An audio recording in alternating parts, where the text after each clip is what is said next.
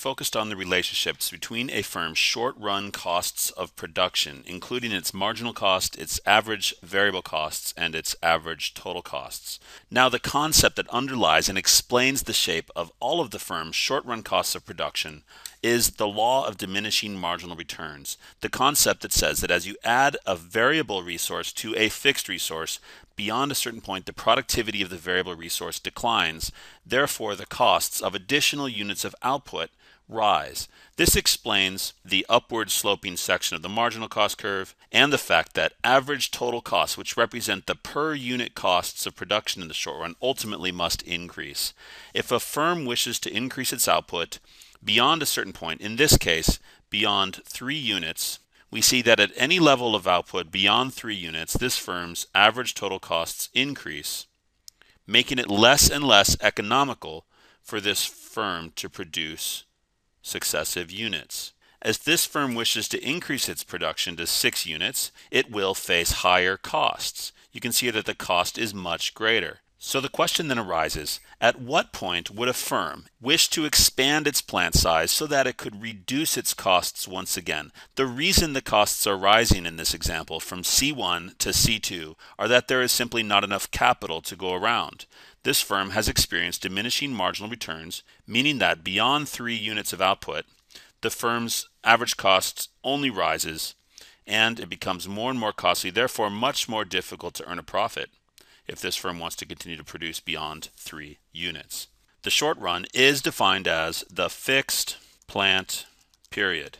Only labor can be added or subtracted from the production of a good. So in the short run, if this firm wishes to expand its output beyond 3 units, the only way it can do so is by adding more and more workers to its fixed amount of capital. If this firm wishes to maximize its profits in the long run and it wishes to continue to produce more and more units of its good, how can it continue to keep its costs low? The answer is it must make a long run investment. The long run is defined as the variable plant period. In the long run, a firm can acquire new capital if demand for its products is growing, or if demand for its product is shrinking, a firm can eliminate or get rid of some of its existing capital. In other words, it can open new factories or it can close its existing factories. It can add new technology or equipment to its factories. It can expand the amount of land that it employs in the production of its good. So the variable plant period is the period of time over which a firm can vary the amount of capital and land as well as labor. So at what point would a firm, such as that which we see here, wish to expand its plant size? Clearly, if the firm continues to increase its output beyond 3 units, beyond 4 units, beyond 5 and 6 units, its costs are only going to continue to rise. Of course, the higher a firm's average total cost, the lower its profits. This firm needs more capital. So the question then becomes, what happens to the firm's average total costs when it does acquire new capital? Let's assume that this firm's production was taking place with only one factory. So this firm, let's assume it's an airplane manufacturer. With one factory, it was able to produce 3 airplanes at a very low average total cost, but 6 airplanes at a relatively high average total cost. This firm needs another factory if it wishes to produce more than 6 airplanes. So I'm going to extend my quantity axis here so that we can see what happens when this firm adds additional factories to its production of airplanes.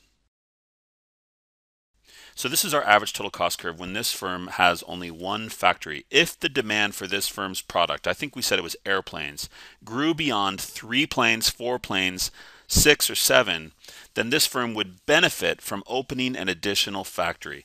The question is, what would happen to its average total cost if it opened a second factory? I'm going to draw a new average total cost curve here. Let's say that after this is 3, 4, after the 5th airplane, in order to produce its 6th airplane, this firm decides to open a second factory. Let's see how this would affect the firm's average costs. And there is now a new average total cost curve, which lies below the original average total cost curve.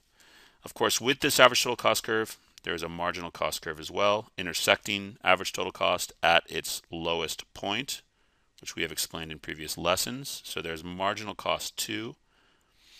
Now, what have we seen here? Now this firm, if it wishes to produce 6 airplanes, can do so at a lower average total cost than it would have experienced if it were still producing in only one factory. So here's our new average total cost. We'll call that C1.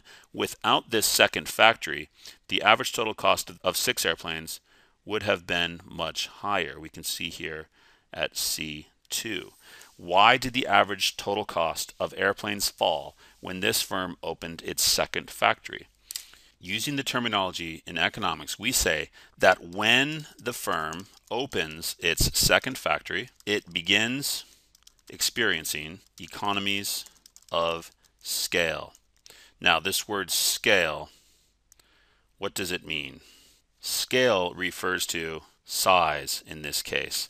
When this firm opens a second factory, it becomes a bigger firm. It is becoming a player. It is becoming larger. It is able to now produce airplanes, in this case, at a lower cost than it could when it was a smaller firm. As a small scale firm, the airplane manufacturer faces higher average costs of production. As a firm grows larger, its average variable costs and its average fixed costs tend to grow smaller. A firm begins experiencing what are called economies of scale.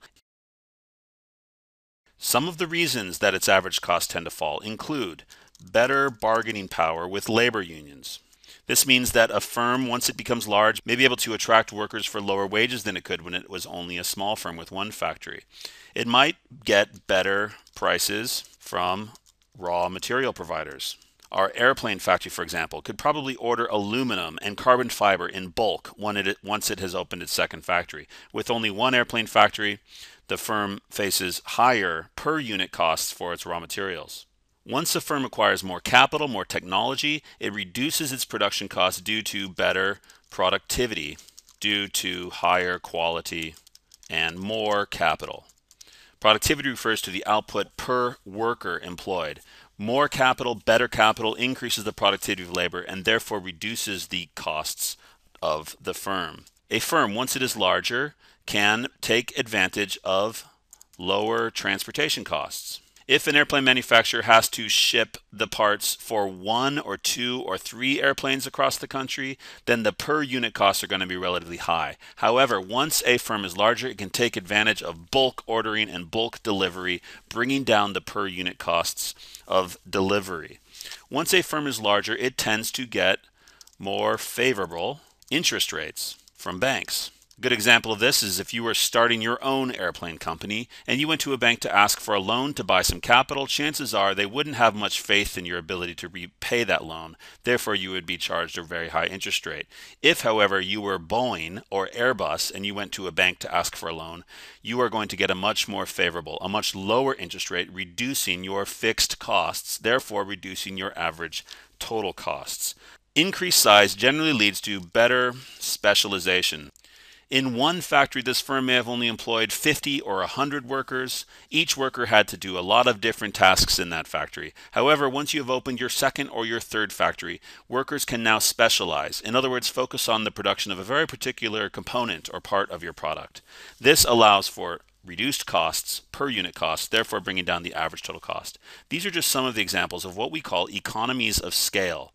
Because of these factors, a firm, in the long run, as it opens additional factories, as it adds capital to the production, tends to experience lower and lower average total costs. So let's assume that this firm, after producing its 8th airplane, decides that its costs are starting to rise too much once again, so it decides to open another factory, and we should see economies of scale lead to even lower average total costs. So with its third factory, this firm could hope to produce at a cost even lower than what it was able to achieve with its second factory. We can see here that costs continue to fall as the firm opens additional plants or factories, adds more and more capital and land to the production. So let's assume that this firm continues to grow. Demand for its products continue to increase. We can expect that over time, average total cost will decrease as additional factories are opened.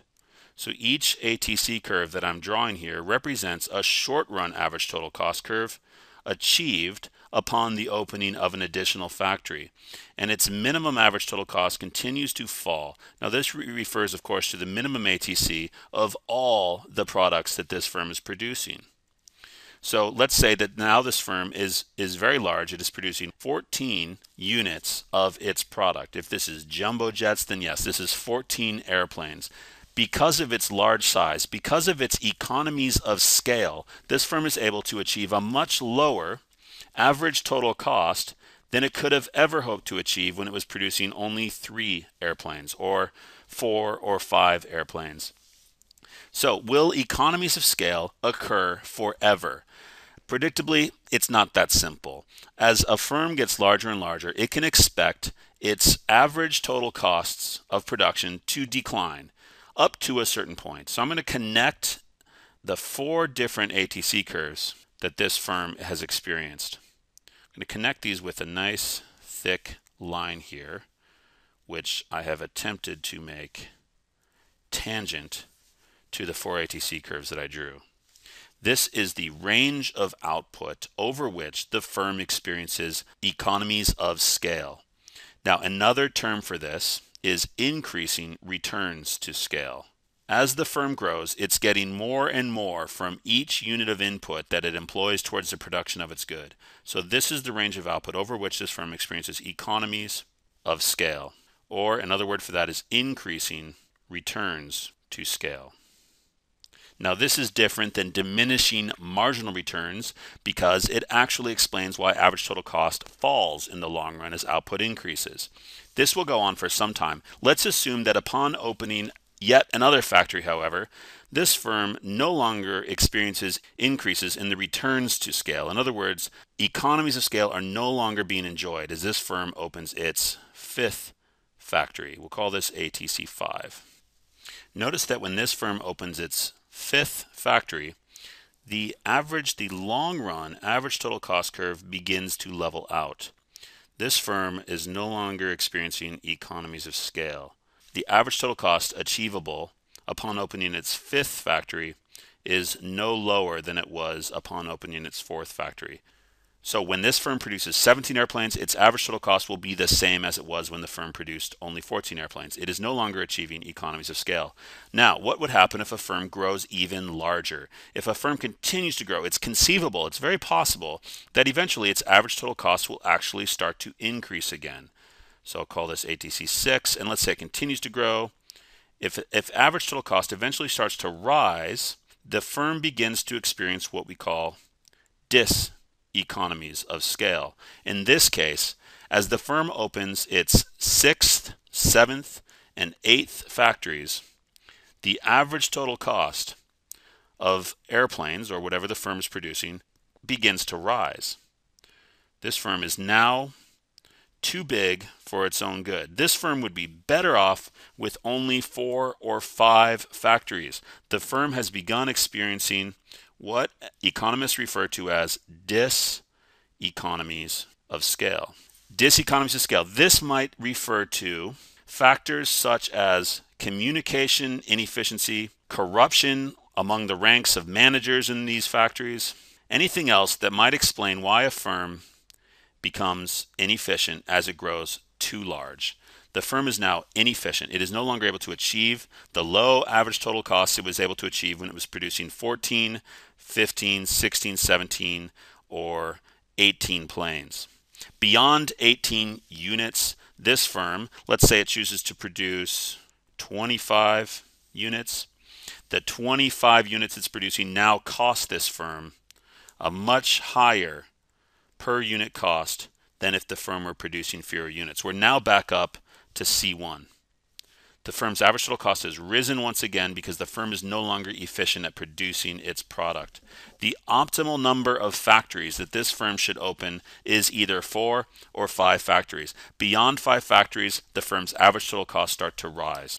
In the 1980s, General Motors, the largest car manufacturer in the world, broke up into 4 smaller car manufacturers, including Chevy and Chrysler, because it was too big for its own good. The firm could no longer compete with low-cost Asian car manufacturers, and it decided that the best thing it could do was break up into 4 smaller firms, each with fewer factories under its own management, and therefore lower average total costs.